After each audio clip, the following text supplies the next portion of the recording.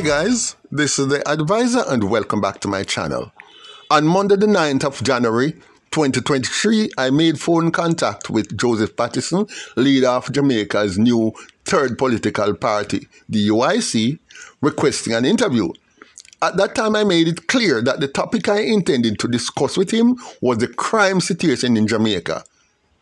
He agreed for the interview and we decided to set a date. Immediately after that conversation, I sent him 4 of my most recent videos on the topic. These are as follows.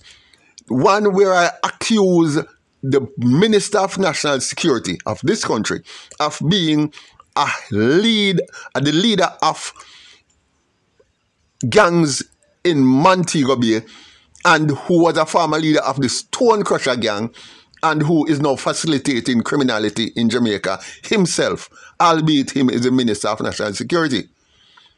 I also sent another video as accusing the Jamaica Constabulary Force of assassinating Senior Superintendent of Police Dayton Henry and explain why and give the circumstances.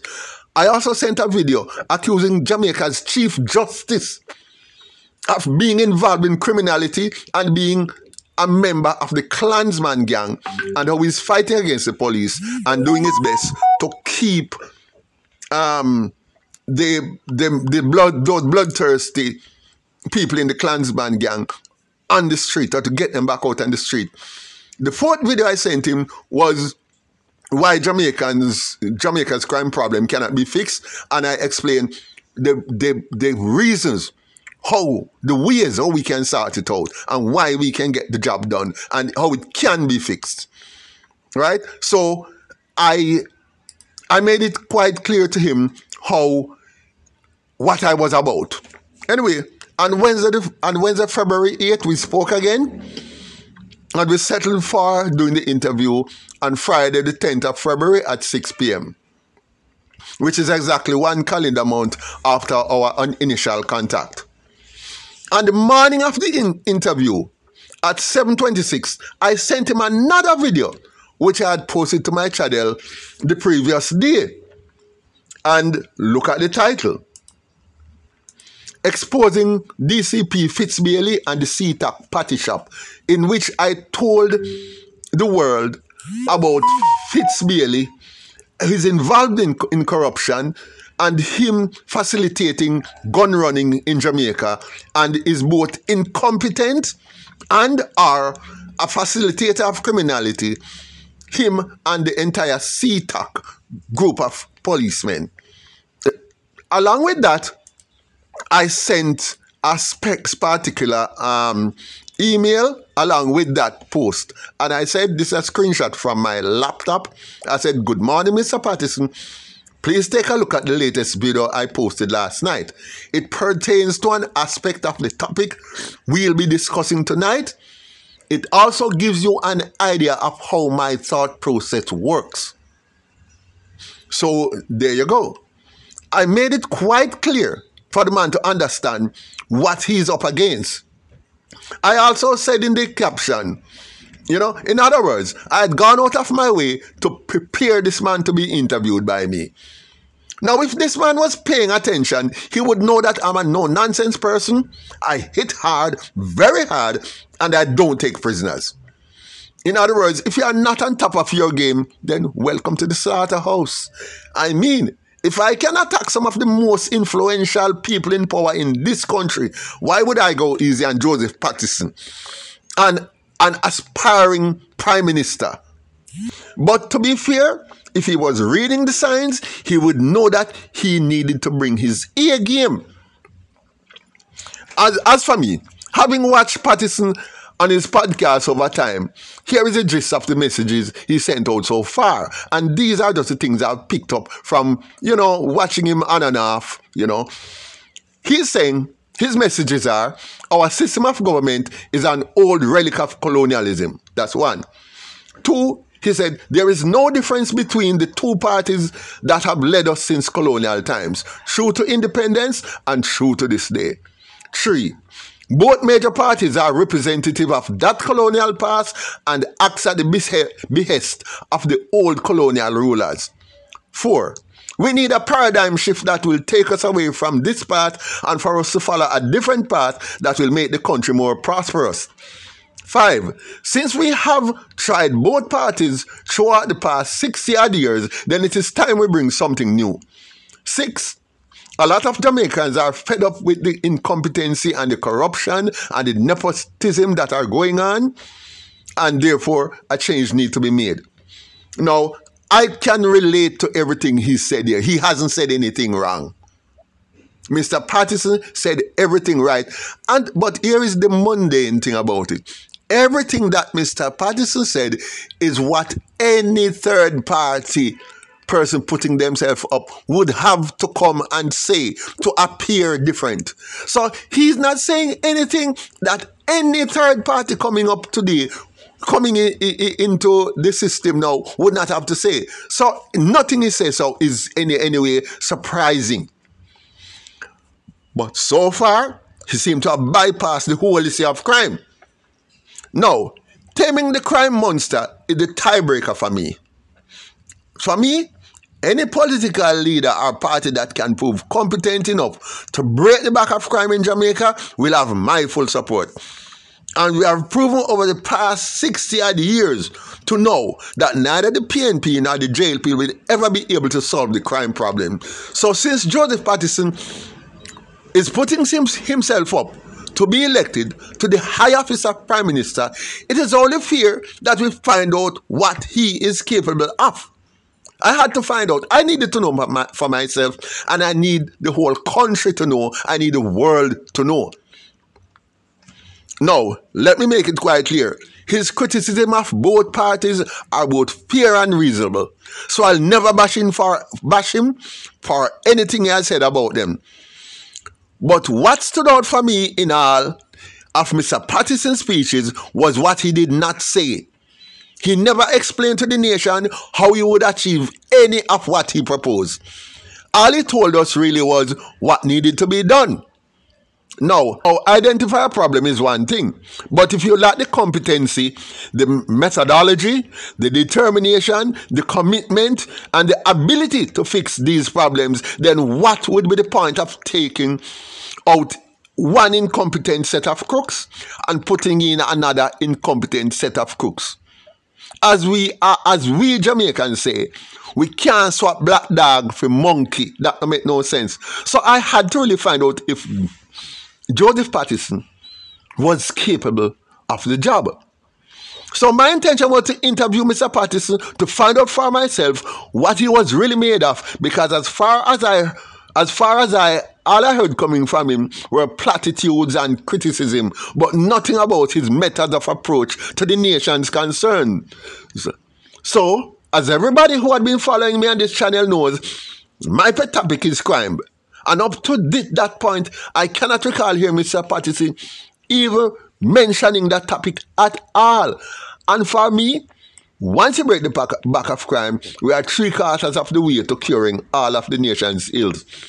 I needed to know what he was really made of, and this nation also needed to know.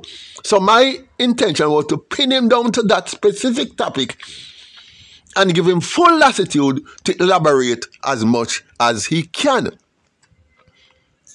When I first made contact with Mr. Patterson, I had given him full information. I need to mention here that when I first made contact with Mr. Patterson, I gave him full information about my channel, about myself, and about my reasons for needing the interview with him. At the time, I made it 100% clear that I needed to discuss the taming of the crime monster, and that is what I have said to him every time I call or made phone contact or WhatsApp messages to him. He knew that was the topic. I made it clear and unequivocal that I and the nation needed to know what would be his approach to the problem. That's what this channel is about. Education and enlightenment. And of course a bit of entertainment now and again. But here is what took place on the day. When we started to speak, it was at that time he was telling me, when I contacted him on WhatsApp and was to start the recording, that was the time he was telling me that he was at the time was live on his YouTube channel. Now, I don't have an intrinsic problem with that because I can handle any discussion anywhere at any time, even in my sleep. But out of courtesy, he could have either told me that he wouldn't, what the situation would have been, or had the decency to make our discussion exclusive. So he put me on live on his channel without saying that, without I think it was discourteous. And he didn't give me the chance to come on live and give me his undivided attention.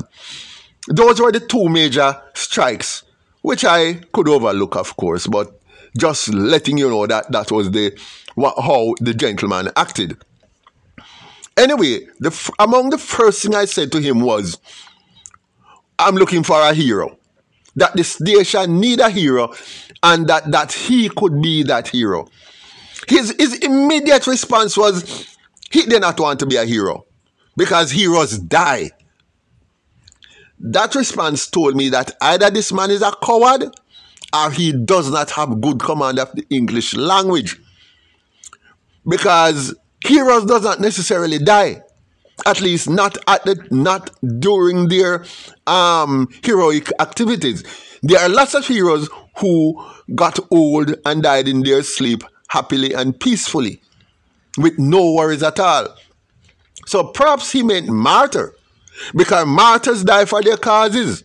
But heroes can live happily to be grand old ages and die peacefully in their sleep. Now, here is the thing. If he was so adamant that he doesn't want to be a hero, then he cannot lead me. A coward can't lead me because that is a coward. A coward will leave you on the battlefield to fend for yourself because he's too afraid to die. This reminds me of a speech by Martin Luther King in which he said, a man who hasn't found anything worth dying for isn't fit to live. And I believe that. A man who hasn't found anything worth dying for isn't fit to live. And if Joseph Patterson he doesn't see it fit to put up his life on the line for his country, then him can't lead me. I'm not saying for dead, but him can't lead me. Now, I respect Sir Alexander Bustamante, and this is a case in point. When the police raised their guns at the crowd of protesters on King Street in the 1940s and was about to shoot them down, Bustamante went to the front, bared his chest, and said, shoot me and let my people go. Now, that is a hero, and he died peacefully in his sleep. Based on Mr. Patterson's response, I'm going to assume that him would have just go to the back if him see police come and hold up them gun, and he would go to the back and slink away down one back alley and go and left the people them. You know, that's not the type of leader me want. So, whether Joseph Patterson is a coward or he simply doesn't have a good command of the English language, I don't think he can lead me, because I don't want a coward to lead me. I abhor cowards on the whole. And if you are Prime Minister, you're going to have to go to the United Nations and speak.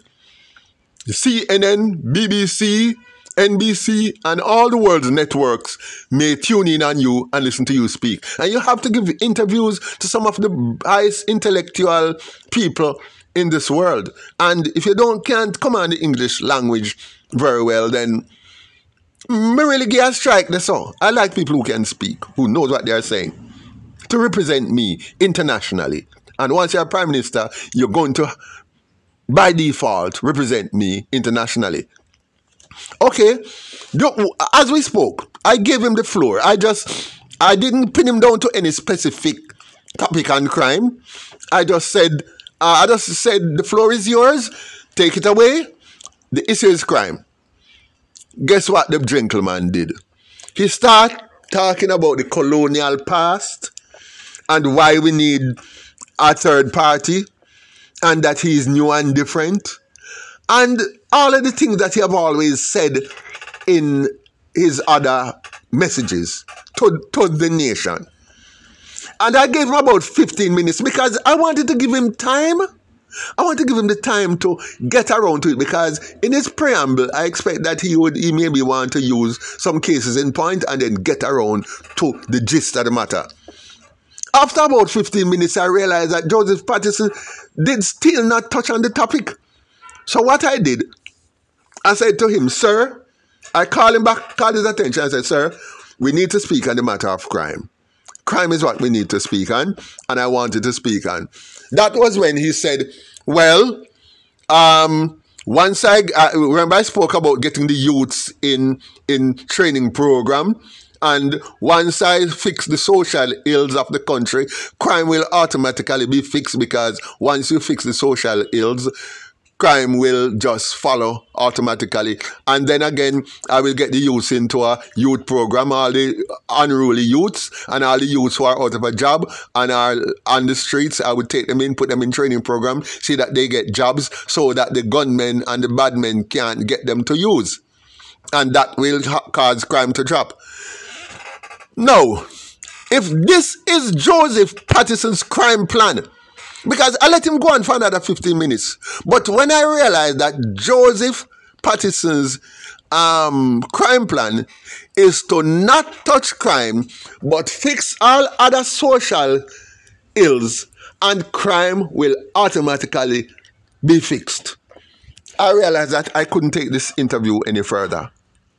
And so at about between 28 to 30 minutes of initial contact, I close it off, tell him that we had to keep it short, and I just left the conversation very disappointed.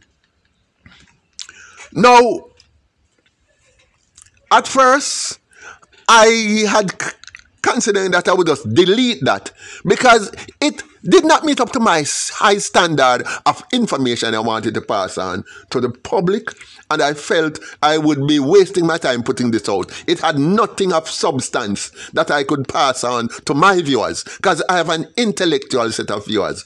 So what I said, I would just skip and go find something else to put up. I wouldn't bother with this, because I don't have time to waste.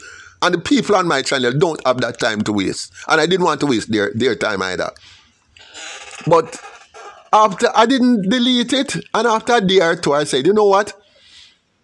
The world need to know of my interview with Joseph Patterson. First thing I need to do, I need to post this video.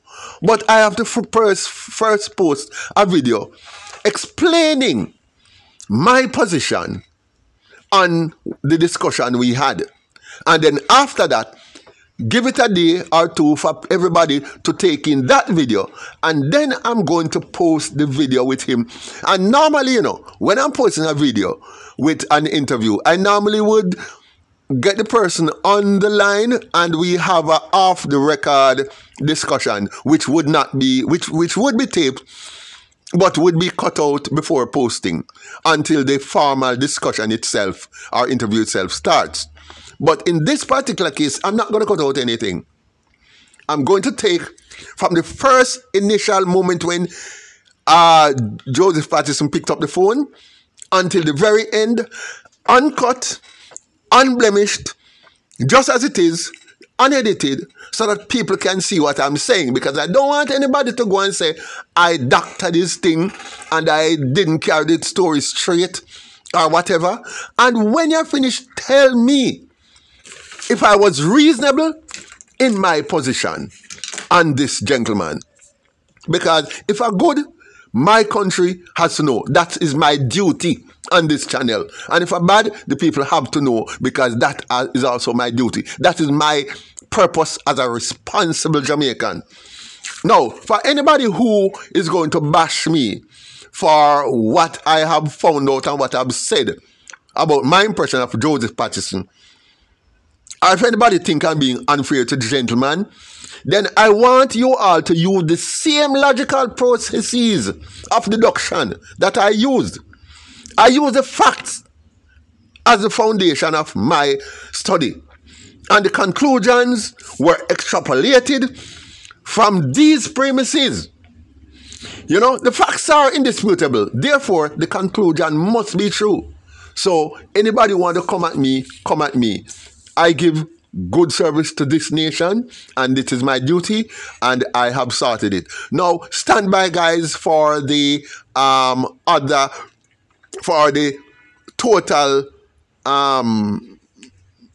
recording of that interview with Joseph Patterson in about 48 hours after I've given people enough time to go through what I have said in this particular post. I am an alpha male. In fact, I'm an alpha sigma male. And therefore, I believe in raw power.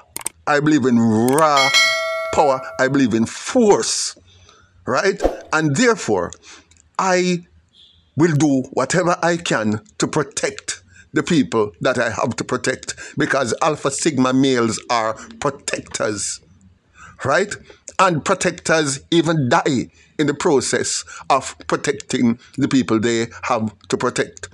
Now, a man who is afraid, in other words, I'm not afraid of death. I'm not afraid. As you can see from my post, I take on some of the most powerful and influential people in this country. And I've never had any fear.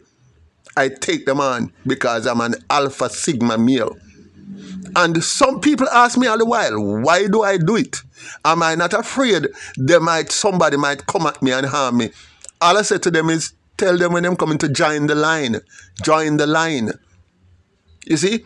So a person like me could never take orders from somebody like Joseph Patterson, because we are in two different categories of masculinity. And I'm not bashing him. I'm just telling the people the truth and to say to him, you are a work in progress, sir. And I mean, do better. If you can learn from what I am teaching you, then you just may be a force to be reckoned with at some time in the future. But if your nature is that of a beta male, where you are somewhat subservient and quick to flee, then, I mean, you cannot get my respect, much less for me to follow you. So, there you go. Particular video. Thank you very much. Look forward to seeing my next video. Like, share, and leave a comment below. Thanks for watching.